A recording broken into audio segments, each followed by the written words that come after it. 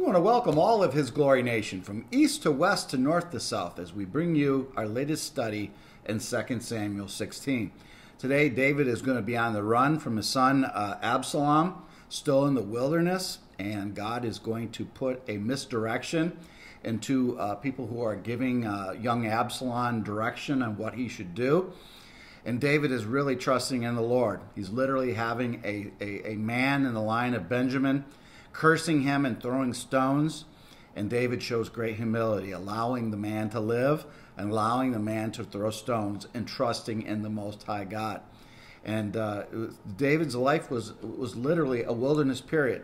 And he had to trust in the Lord with all his heart, his soul, and his mind. So we have a lot of great gleaning in this Word of God, and trust that the Lord Most High has it in our life.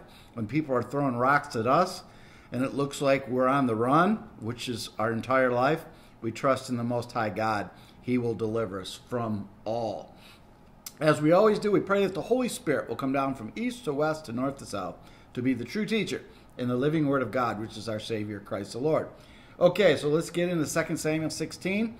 Again, David is the son of in the line of Judah, the king, and David has an everlasting covenant with the Lord called the Davidic covenant, that the Messiah would come from the line of David. So this is extremely important who the next king would be. So when in doubt, you know God has it. God has it here. 2 Samuel 16. When David was a little past the top of the mountain, there was Ziba, the servant of Mephibosheth, who met with a couple of saddled donkeys. And on them 200 loaves of bread, 100 clusters of raisins, 100 summer fruits, and the skin of wine. So this Ziba is going to give David and his people some nutrition.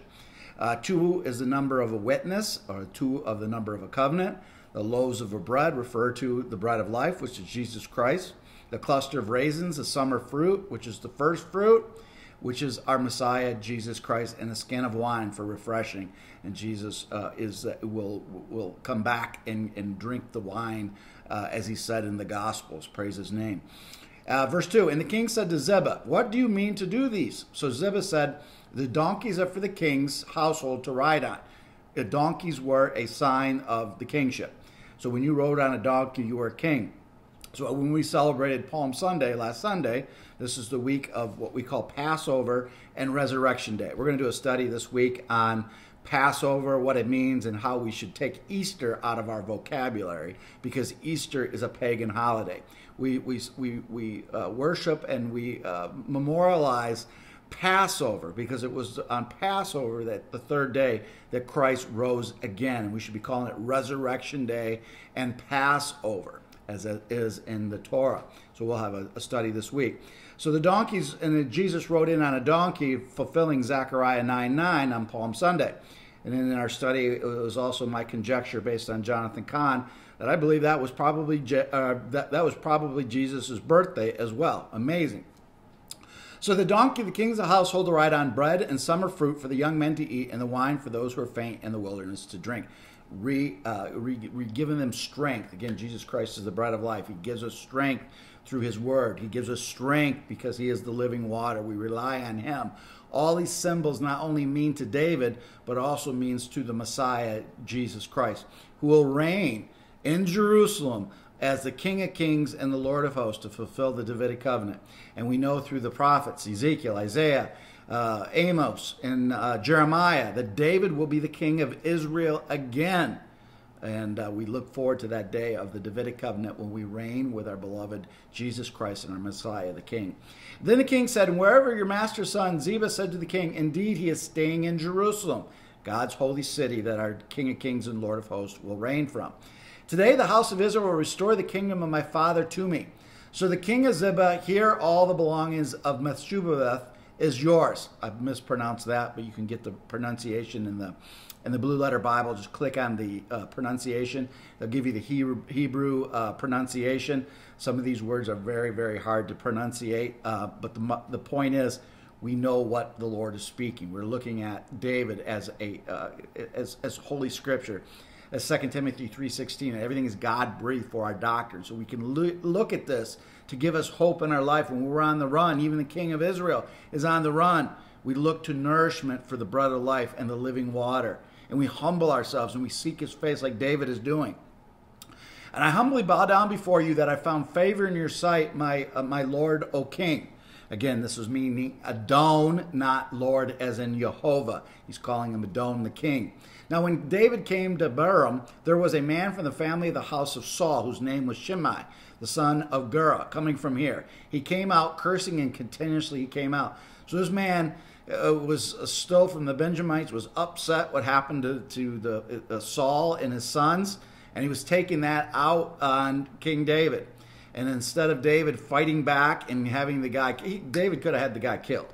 David took the punishment. David just turned the other cheek. As Jesus says, if they strike you on the one cheek, give them the other cheek to strike back.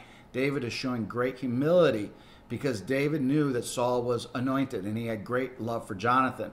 And there he understood the anger that came from this man. And he did not act in a way that would be spiteful towards this man. He let him live. And then he threw stones at David, and all the servants of King David and all the people and all the mighty men were on the right hand and on the left. They're throwing stones at King David. We're going to have stones thrown at us because of our faith in Jesus Christ.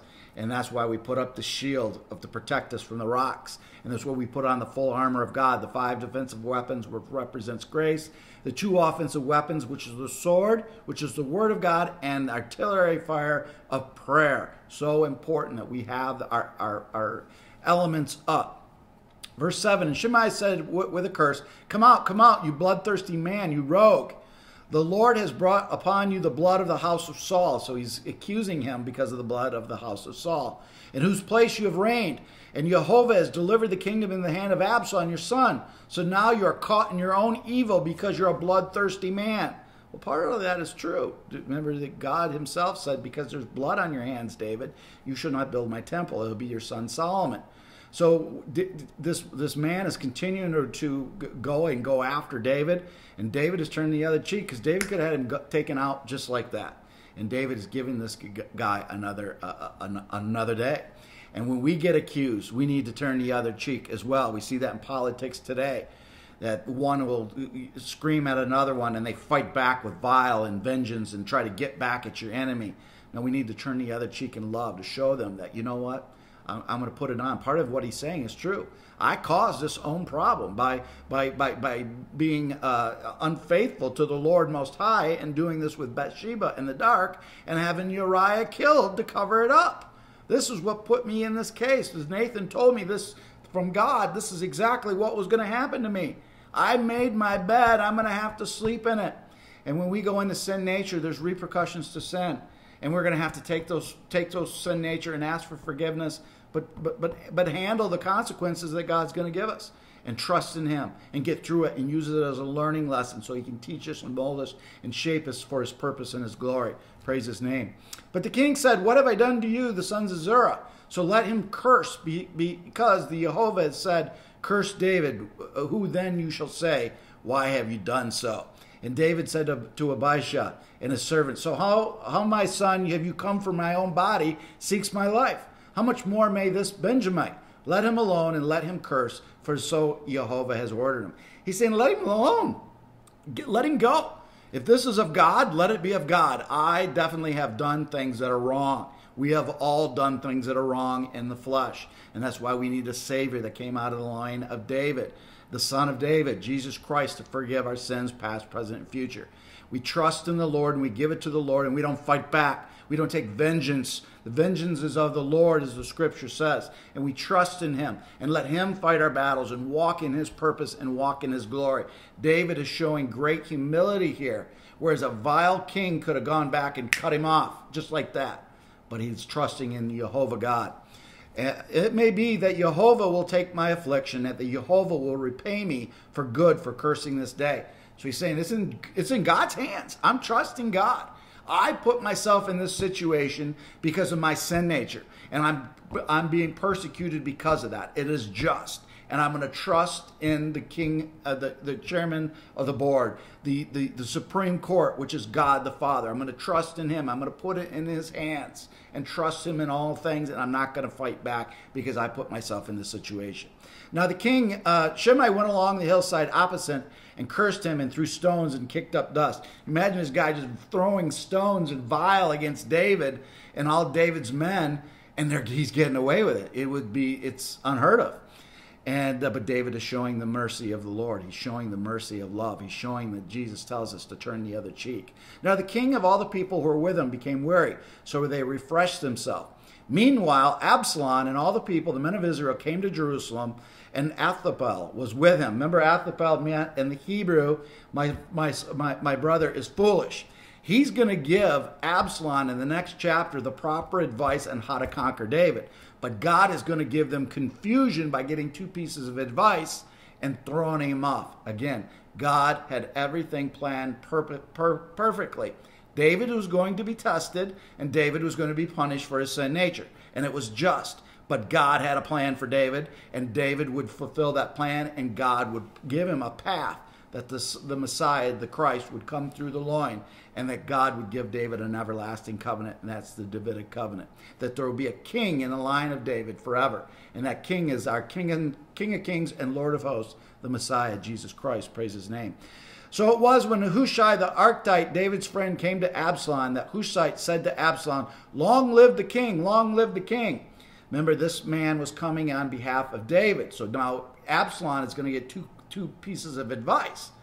And at first, he's going to take Athaliah's instead of the second. But in the end, in chapter 17, we're going to see where God changes the mind of Absalom and takes the wrong advice. And then he's going to go kill himself. And Hushai said to Absalom, "No, but when Jehovah and his people and all the men of Israel choose, his I will be, and I will remain with him." So Absalom said, "Why are you coming to me? You were with my father David. So is this a trick? Are you up to something?" Then Absalom said to Ahithophel, "Great advice as what we should do." Then he said to Absalom, "Go into your father's concubines, whom he has left, and keep the house. And all of Israel will hear that you abhorred by your father. Then the hands of all who are with you will be strong."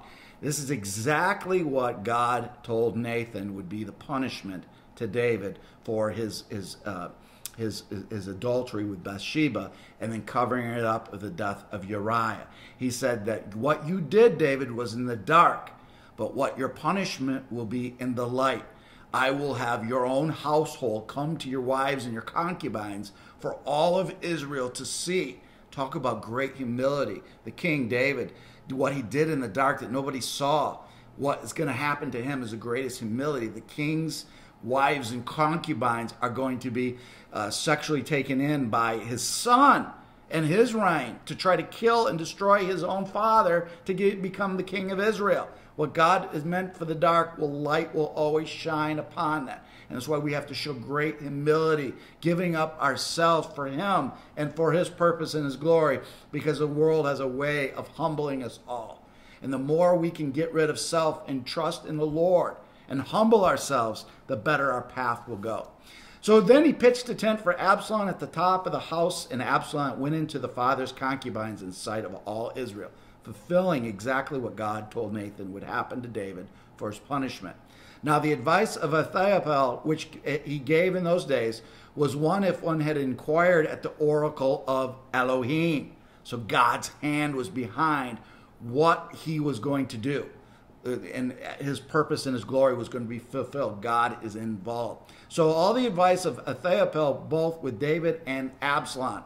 So God gave it to as his purpose and his glory.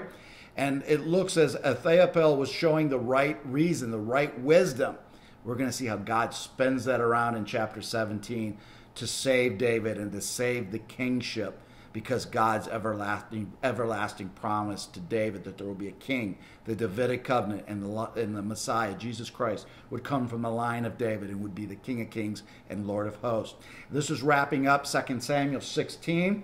David on the run, being thrown rocks, and how we show humility, trust in the Lord in all things as he's got it. But when we create sin in our outwardly ways, there's repercussions to sin, and we ask for forgiveness, take our sins, humble ourselves, and seek the face of the Lord and do his will in our life. If you're following us on His Glory YouTube channel, click on the avatar below, as we're doing more on our YouTube channel in the future. And may the God of Abraham, Isaac, and Jacob bless you till next time. God bless you.